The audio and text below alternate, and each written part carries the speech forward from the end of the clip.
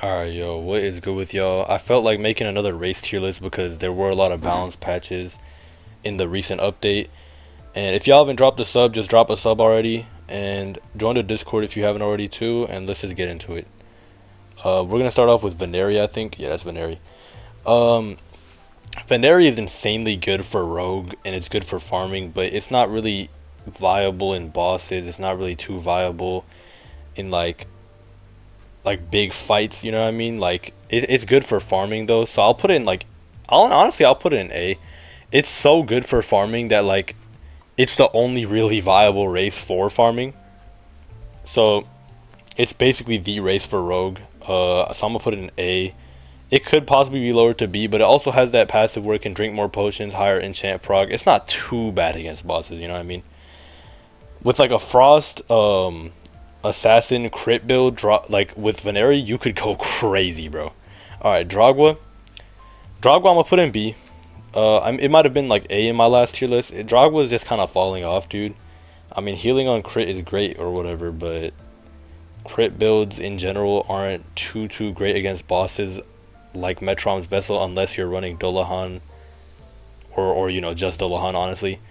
Illusion Cage doesn't even stun Metrom's Vessel. It's pretty decent against like solo bosses. Blood Shards heals pretty decently. It's a pretty decent race in general. The buff you get, Enhanced Bloodlust, not Enhanced Bloodlust, Onslaught, where you kill an enemy, you get a buff. The buff is really low, dude. Like honestly, the buff sucks. Alright, let's get to Estella. Estella's going above Veneri in A tier, dude. Estella kinda like, I don't know where I put in the last tiers. I think I put it in like roll off tier. But after that Berserker buff, dude, Estella is kinda like a really good race to go with Berserker now. Like Estella against MV, the buff that you get after getting below half HP, you get like a big damage buff. That's permanent even if you get above 50% HP apparently. You also getting a healing buff when you're low HP, so some people even go Estella with Saint because you can get a healing buff when you're low HP. And honestly, overall, Estella's like really looking really solid right now. Like the Hyper Rage is there, dude. It's pretty strong, and the Enduring Fighter is pretty good. The healing buff is good. It's 50%. Vastayan is going into C tier.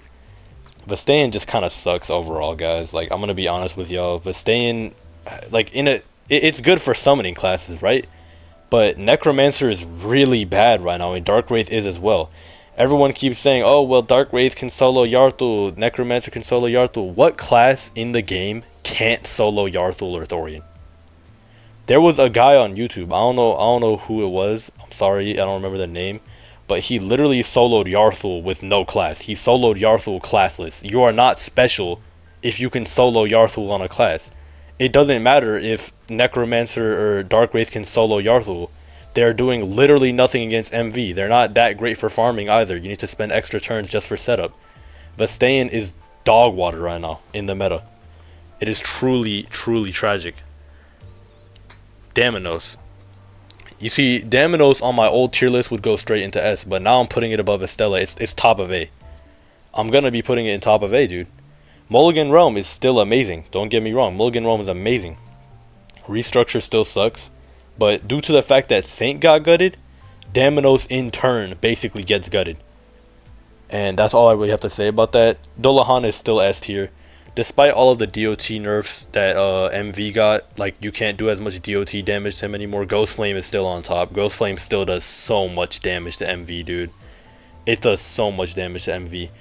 I heard, I don't know when this was, but Nuova Prime nerfed the Ghost Flame head damage from like 20 damage to 13 base, which is it's kind of insane to think it was 20, but dude, 13 base is still really high damage. Like we're talking like that's really high damage. You also, you know, you have the extra life, you get fire resistance, more essence gain, you get more stat points in general, like straight up like a decent amount of extra stat points in every stat. Like Dolahan is just, it's just the best race probably in the game, and it's gonna stay that way for a very long time until like a big meta shift happens. What is this right here? This is Nisei. Yeah, it's Nisei.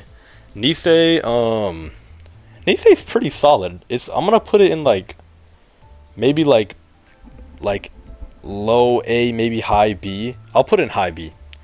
Nisei's elemental damage buff that it gets, like the passive damage buff it gets, is pretty good, pretty damn good. It's good against MV because, you know, you have a, actually, you know what, I will put it in low A. I will put it in low A. You have the energy gain, which is really good against MV because MV takes away your energy, and he you can gain energy really quickly with circuit charge. You also get like a 20% chance to get double potions. That's negligible, you know what I mean? 15% damage, bonus damage to magic and fire elements damage. That's what's good. That can make Blaze in MV in Metrom's Vessel. Blaze can one-shot his Shade Blades with that buff. That's a really good buff right there. Corvulus is going, I think it could be interchangeable with Estella at this point. I would put it below Estella though right now. Corvulus is really drippy first and foremost, but second, it's extremely good with Ranger right now. It has really high arcane scaling. I think it's the highest arcane scaling in the game. Arcane Ritual is insanely good. It boosts outgoing and incoming healing. 40% chance to boost fire, dark, holy, magic, and nature affinities damage by 40%. It's really good with Ranger right now. And you also gain like extra magic damage, chance to get extra energy. You know, it's just overall a really good race. I wish they would change the fast learner passive. Learn class is 3 levels earlier than normal. I wish they could just change that. Like, that's kind of trash. No one really cares about that. Stultus. You see, Stultus was really good for a short period of time. Ranger speed was like one of the best builds in the game, and then Nova Prime nerfed it. He did a poll to nerf Ranger speed, and everyone said don't nerf it, and he still just nerfed it. But it's still gonna be pretty decent right now. I'll put in like high B. The problem, once again, I said this in the last tier list, Stultus can only go one build, and that's Ranger. Back then it was only one build, and that was Blade Dancer. I guess Ranger is pretty decent with Stultus, but that's all you can go. You can literally only go Ranger with Stultus. There's no other viability. It's okay against MV. Ranger is okay against MV. It's overall a decent class. That's why it's high B. You know what I mean? It's not really gonna be S tier like Lentum is though. Lentum is definitely S tier. Lentum is one of the best races in the game, dude. Just go Paladin with Lentum. It's so crazy. I made a build video on it. Paladin Lentum. It's literally unkillable. You also gain extra regeneration. You get like, you debuff attackers that you block against. Overall really good. Bane kind of sucks. The Bane skill kind of sucks, but it's still not that bad, you know what I mean? Amoris.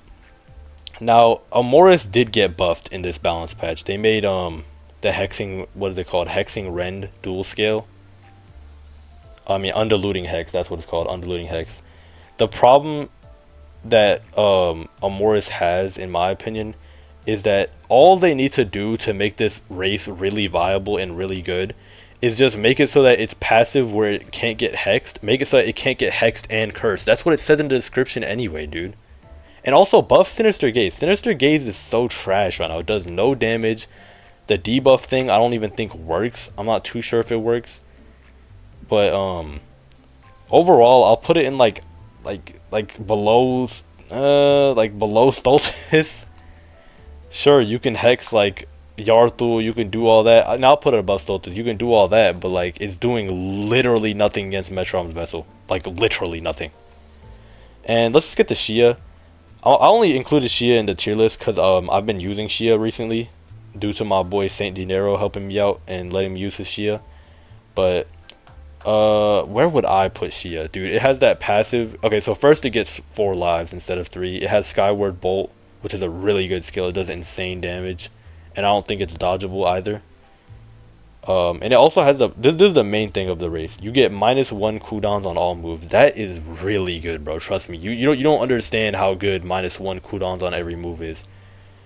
Like your Skyward Bolt is 6 turns cooldown. No, it's actually 5 because of the -1 cooldown thing. I'll put it like maybe above Estella, below Daminos. I mean, here's the problem. It only has 1 skill, but it's gonna get more in the future. And honestly, the drip factor is insane. I think it's the drippiest race in the game, honestly. And honestly, that's about it for the tier list. Let me know if y'all agree. Make sure to drop a sub, and I'll see y'all in the next one.